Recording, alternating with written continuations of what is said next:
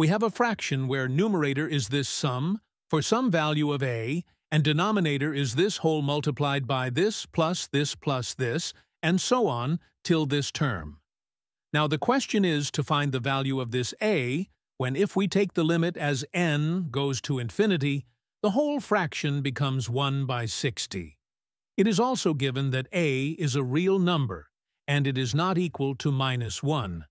I know that you might be tempted to treat this problem like another limit problem, and try tricks like algebraic rearrangement, or maybe L'Hopital rule to solve it. But hey, this is not really a pure limit question.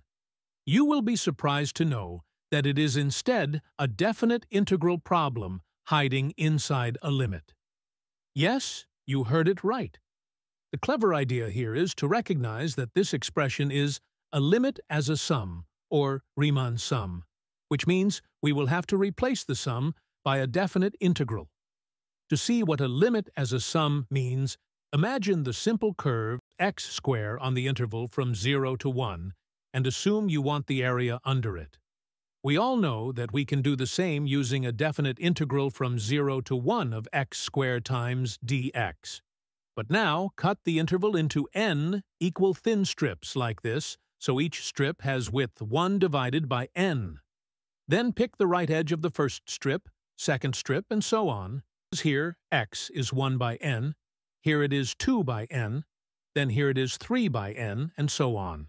So at some kth edge, this distance from the origin will be k over n, which means x equals k over n, and thus this y value will be equal to x squared, or k, divided by n whole square. Now the area of this k rectangle is its height, times its width. So this rectangle area is k, divided by n whole square, multiplied by 1 divided by n. Then add up all these little rectangle areas from k equals 1 to n, and you get a sum that approximates the area under the parabola. Now, as you let n grow bigger and bigger, almost infinite, the rectangles get thinner, and the sum approaches the exact area, right? So we can apply the limit n tends to infinity here, and then we have the sum of k divided by n whole square multiplied by 1 divided by n. This is the whole idea of Riemann sums, and is what we mean by limit as a sum. What can we see here? If we replace this k over n as x, then this small value of 1 over n as variable dx, and this sum as integral. So we will finally get this definite integral. Now, if this is clear, coming back to our question, can you think of how we can turn this limit into a definite integral? Let us see how. First, consider this numerator.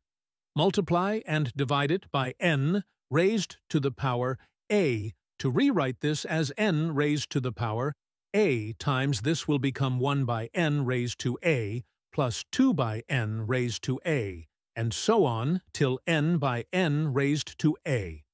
Now consider this term. We can take n as common to get this as n times 1 plus 1 over n, whole raised to a minus 1. So we can rewrite this as n raised to a minus 1 times this raised to a minus 1. Now consider this part of the denominator. Multiply and divide by n on both sides to get this. So we get this as n times this will be a plus 1 over n. Then this will be a plus 2 over n, and so on till a plus n over n, right? This whole thing is equal to 1 over 60. Wow, look at them! This n power a minus 1 times n will be the same as n power a, and thus it will be cancelled from the n power a in the numerator, and we are left with this. Now we can rewrite this sum in the numerator as summation of k over n, whole raised to a, where k goes from 1 to n divided by. Now write this part of the denominator as it is. Here also we will apply summation. We get sum of a plus some k over n, where k goes from 1 to n. Now, in order to convert this into definite integral, what do we need? Yes, right. We just need 1 by n term. So multiply and divide by 1 by n to get this.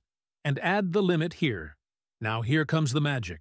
Substitute k by n as x, then 1 by n as dx, and limit n tends to infinity summation sign from k equals 1 to n as integral 0 to 1.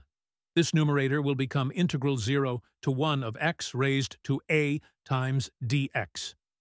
Now for this part of the denominator, if we put n as infinity, what will we get here?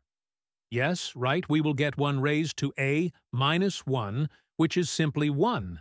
And this part of the denominator will be simply integral 0 to 1 of a plus x times dx.